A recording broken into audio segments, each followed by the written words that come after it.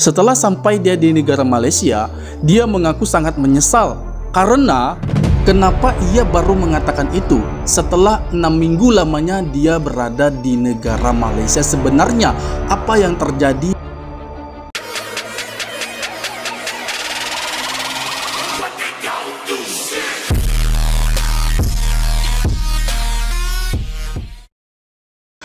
Assalamualaikum warahmatullahi wabarakatuh, and welcome back to my YouTube channel. Hari ini balik lagi bersama saya Indra SFN. Apa kabar teman-teman semua di sana? Dan tidak pernah jenuh-jenuhnya, tidak pernah bosan saya menyapa Anda semua di sana. Semoga kita dalam keadaan baik-baik saja, sehat senantiasa. Bukan hanya kita, bahkan seluruh keluarga kita, semua orang yang kita sayangi, dan juga segala bentuk aktivitas kita diberikan kemudahan dan kelancaran, termasuk puasa kita di bulan suci Ramadan ini, guys ya. Semoga diberikan keberkahan oleh Allah Subhanahu wa taala. Amin amin ya robbal alamin. Oke, di sini ada satu cerita yang sangat unik, keren dan juga menarik, guys. Ini terkait tentang wanita asal Inggris. Nah, rupanya wanita asal Inggris ini pernah saya reaksi di video saya sebelumnya, guys. Karena sebelum itu dia banyak mengupload video-video terkait ya hal-hal yang menarik ya, guys ya. Nah, kali ini ada video yang sangat mengejutkan yang baru saja dia upload yang gak kalah seru ya, guys ya. Hal itulah yang akan kita reaksi, kita angkat pada video kali ini. Baik, ini wanita sudah 6 minggu di negara Malaysia. Namun setelah 6 minggu lamanya dia di Malaysia, dia baru saja mengaku ada penyesalan dan juga kepanikan. Nah guys, apa yang dia maksud setelah 6 minggu di negara Malaysia baru dia katakan ini? Ada penyesalan dan juga kepanikan.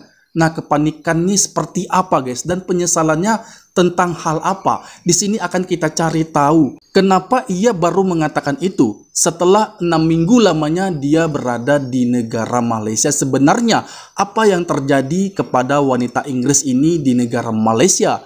Kenapa dia mengatakan dia sangat menyesal dan juga penuh rasa kepanikan? Oke, sebelum kita mereaksinya, alangkah baiknya bagi Anda yang belum support channel ini, silahkan kalian dukung dulu dengan mengklik tombol subscribe dan aktifkan notifikasi bell agar tidak ketinggalan update video terbaru dari channel ini. Dan langsung saja guys, tanpa banyak basa-basi, karena diri saya ini penuh rasa penasaran untuk menyaksikan video itu, tanpa berlama-lama kita mereaksinya, jom!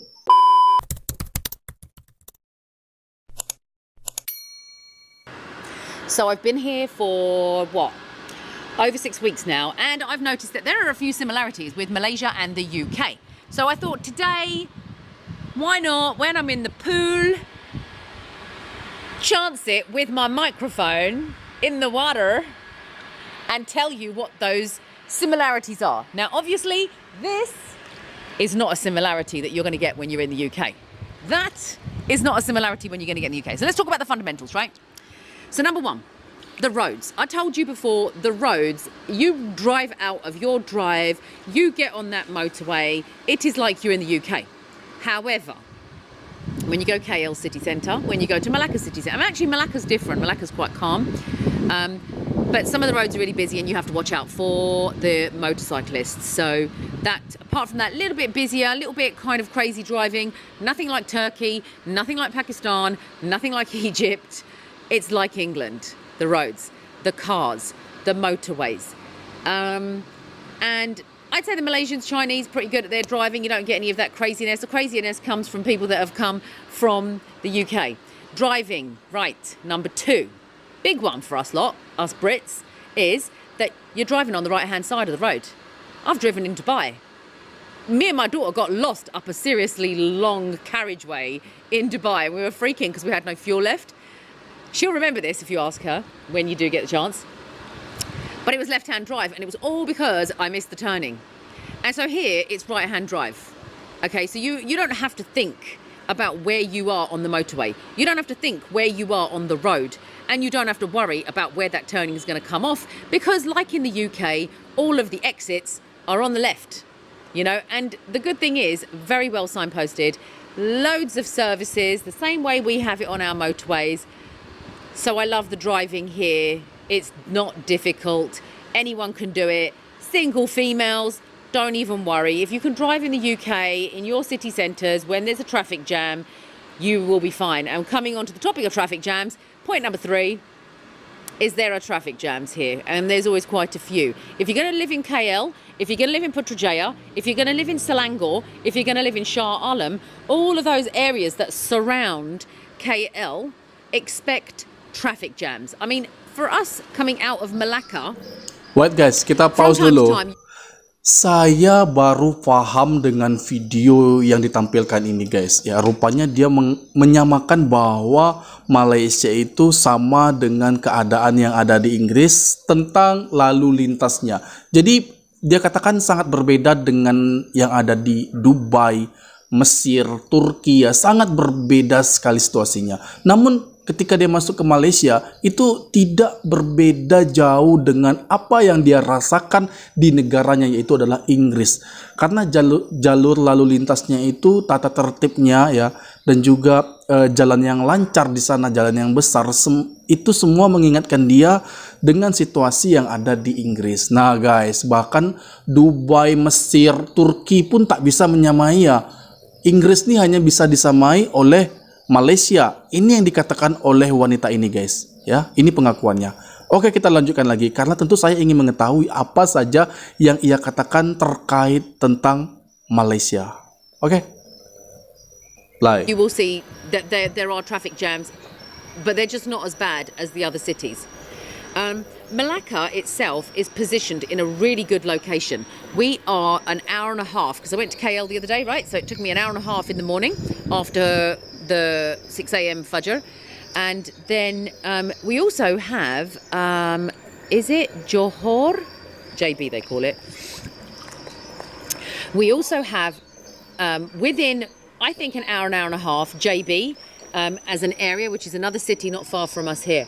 Anyway, so we've done point 1, point 2, point 3 is the driving. So what else? Okay, so we talked about the cars, we talked about the roads. Let's talk about the houses, right? The houses, all right, when you look over there, you could have one of those in the UK. In fact, there's a lot of modern houses in the UK being built like that, you know? But they're in like areas where, like outskirts of London, where you've got an architect and the architects do new drawing. I've seen houses like this in the UK, actually, I'm not gonna lie. However, houses in Malaysia, usual pitched roofs. You can see, you know, one of the things that sold it to me here was I looked out the window and I'm looking at pitched red roofs and I'm thinking this is the houses are like the UK, except for they're just bigger. You know, you have big houses, you have bigger gardens, and you have just normal streets like we do, and driveways at the front. So I think there are some places that I look at and the architecture is still there, the same as it was. So that's point 4. What else? Similarities. Okay, supermarkets. So I have now done Lotus, I've done Aeon, I've done the family store, and I've done the local little 7-Elevens and, you know, like the co-ops, that kind of thing. I've done all of those. The stores bigger stores you go to, you will not feel like Lotus was owned by Tesco's. It's now owned by Lotus, but the influence inside is very much like a Tesco. So you go in there and it will be very much like Tesco's. I think the top of the range is Aeon. You know, the service is fantastic. The range of products is phenomenal. Far, far greater than your Waitrose. Far greater than your Asda's and your Sainsbury's. It knocks socks off of all of our supermarkets in the UK. Your Aeon here is amazing. Amazing shopping experience. The malls you have, we don't have those in the UK. Okay, so back to similarities though, I have to say that the shopping supermarket experience is not only similar, but it's better. What else have we got? Let's go on to education, shall we? Because so many of you are asking about Hira and what I'm doing about her education. And I haven't quite decided yet whether we're going to stick to homeschooling. What guys, ini semakin menarik ya. Oke, kita pause di sini. Dan ini semakin menarik saja ya. Dan tadi juga dia katakan bahwa rumah atau bangunan-bangunan yang ada di sana itu juga mirip dengan apa yang dia lihat di negaranya itu Inggris guys ya. Sangat mengejutkan. Dan juga hal lainnya dia katakan bahwa terkait tentang supermarket, pusat perbelanjaan. Bahkan dia membandingkan dengan negara Inggris yang mana Malaysia jauh lebih unggul ya daripada apa yang pernah dia rasakan di negaranya yaitu Inggris. Bahkan Malaysia lebih unggul, lebih besar dan juga lebih lengkap guys. Wah, ini apa dia mengatakan hal sejujurnya ya guys ya. Tapi kayaknya apa yang dia rasakan itu ya tentu apa yang memang dilihatnya ya guys ya. Apa yang dia lihat itu yang dia katakan. Ini memang nyata guys. Ini dikatakan langsung oleh orang Inggris. Oke, kita lanjut. Voice of the Malaysian schools, the Chinese schools, the international Islamic schools, which I can't do because they're out of area, and you know, we'll see really where destiny kind of takes me. But at the moment, my settling seems to be in Malacca. So at the moment, I'm thinking I'm going to carry on homeschooling her. However, it is like the education standard is what is important to people. And you have to remember that the Malaysians gained independence from the Brits in 1957, I think it was. Malaysia is still part of the Commonwealth, so they still talk to one another about how to help and how to improve.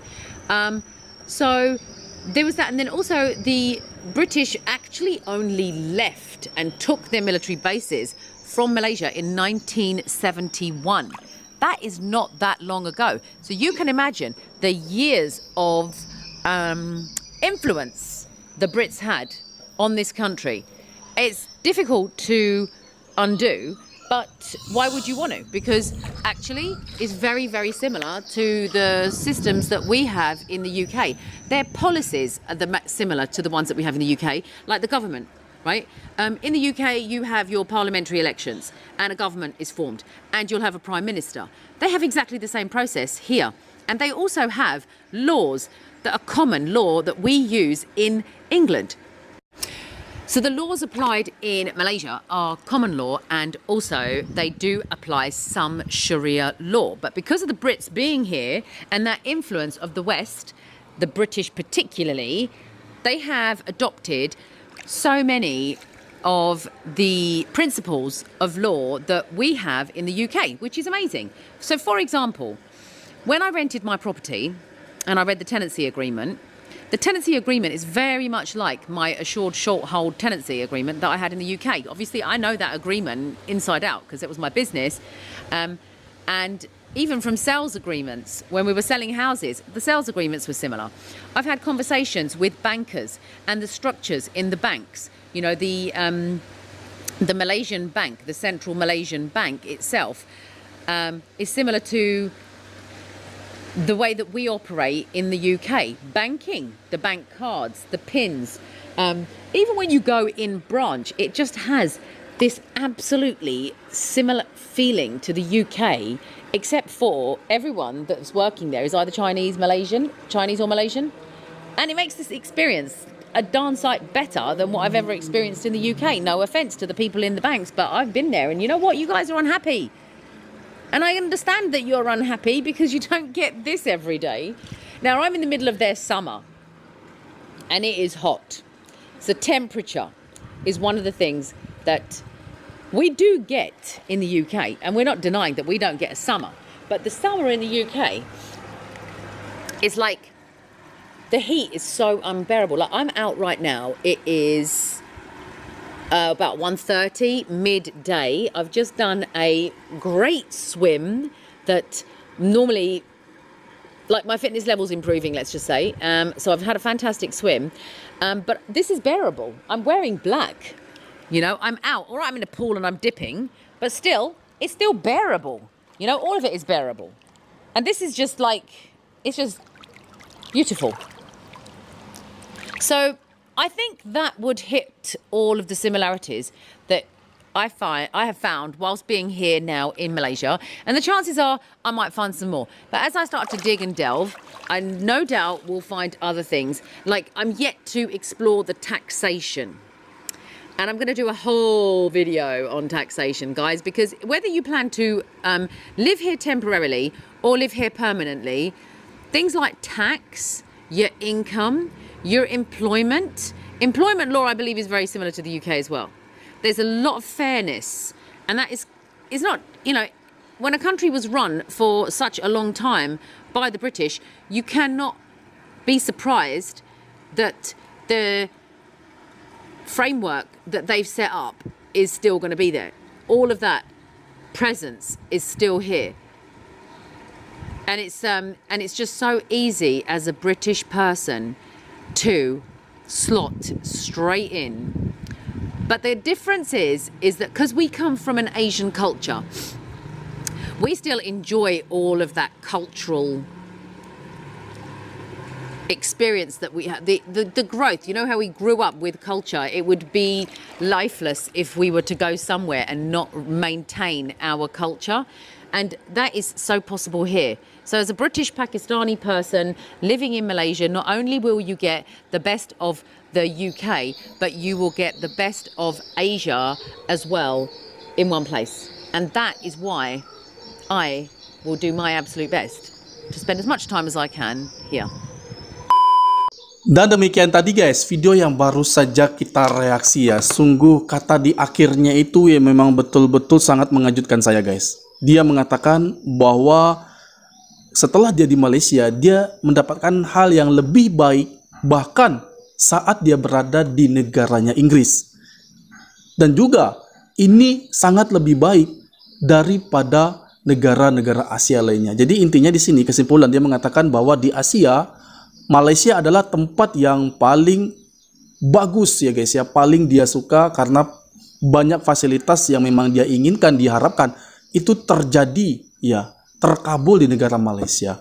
Nah guys, tadi di awal dia mengatakan bahwa ada sedikit ya kita bahas terkait tentang kepanikan dan juga penyesalan guys. Nah wanita ini apa penyesalannya saat dia masuk ke negara Malaysia? Setelah sampai dia di negara Malaysia, dia mengaku sangat menyesal karena ya kenapa tidak dari dulu dia lakukan hal itu? Kenapa tidak dia pergi langsung dari Inggris ke negara Malaysia? Kenapa dia harus mengembara jauh-jauh ke negara Mesir, Uni Emirat Arab, ya, Turki? Kenapa dia harus ke sana terlebih dahulu? Padahal apabila dia langsung ke negara Malaysia, tentu dia langsung sudah mendapatkan apa yang selama ini dia harapkan. Nah, memang ya dari video saya sebelumnya, saya mereaksi wanita ini bahwa dia sangat menginginkan negara Islam ya untuk tempat dia tinggali di sana guys ya, selain di negara Inggris. Memang dia ingin keluar dari Inggris dan ingin mencari negara Islam lainnya. Malaysia lah menjadi tempat dia bernaung sekarang, berdomisili, dan dia sangat betah di sana. Oke, tadi kita bahas tentang penyesalan. Nah, ini kita bahas lagi tentang kepanikan. Kenapa dia panik selama di Malaysia? Rupanya cerita ini datang bukan dari Malaysia guys, namun saat dia berada di salah satu negara yang ada di Eropa guys, yaitu adalah Turki atau Mesir tadi guys ya, intinya seperti itu. Jadi dia ceritanya itu bersama anaknya membawa kereta, saat dia pergi membawa kereta itu, lalu dia pergi ke arah tujuan, lupa ya guys ya, lupa arah tikungan ke mana. Jadi dia pun mutar-mutar ke tempat itu, tidak mendapatkan alamat yang pasti, sehingga bahan bakar atau minyak mau keretanya pun sudah habis ya guys ya. Nah kalau di Malaysia itu sangat berbeda, bahkan dikatakan itu sangat jelas ya, petunjuk arah kemanapun. Kalau kita ingin pergi kemana arah, itu semua sudah ada ya guys ya. Jadi itulah hal yang membuat atau yang menyenangkan hati dia guys. Jadi kalau sewaktu dia di Malaysia, mau kemanapun dia, semua akan bisa berjalan lancar karena semua sudah terkoordinasi ya, arah jalan sudah ada dan juga petunjuk sudah tampak jelas ya. Bahkan kalau kita juga belum jelas, ada map yang akan menuntun arah kita guys. Nah itulah yang membuat dia suka di Malaysia. Nah fasilitas-fasilitas itulah yang tentu ya disukai oleh banyak orang guys. Nah ini satu orang yang mewakili dari banyak orang yang membuat orang itu betah. Mengapa Malaysia itu menjadi pusat perhatian turis asing di Asia ini guys? Ya salah satunya karena adanya fasilitas yang telah diberikan untuk memudahkan semua turis yang ada di sana. Nah guys, itulah mengapa dia mengatakan Malaysia itu jauh lebih baik daripada negara-negara yang pernah dia masuki. Termasuk bahkan negara asalnya sendiri guys. Dia katakan ada juga yang mirip, bahkan ada juga yang lebih baik daripada negaranya, yaitu Inggris ya guys ya. Nah Malaysia ya perlahan ya, step by step ini peningkatannya, progresnya sangat jelas ya guys ya. So apapun yang terjadi di sana, termasuk kebersihan dan juga mengundang turis asing untuk datang di sana, tentu sudah difasilitasi oleh pihak terkait. Jadi di sana begitu turis masuk, melihat langsung situasinya dan merasa betah, ya kalau dia balik lagi ke negaranya pasti akan berpikir ya, atau mengingat kembali kenangan saat dia berada di negara Malaysia. Itu yang terjadi. Oke lah guys, demikian tadi video aku. Semoga video ini bermanfaat bagi kita semua, dan aku mohon diri, mohon maaf jika ada kesalahan kata, kesalahan sikap saya kepada Anda semua, mohon dimaafkan, dan aku akhiri. Wassalamualaikum warahmatullahi wabarakatuh.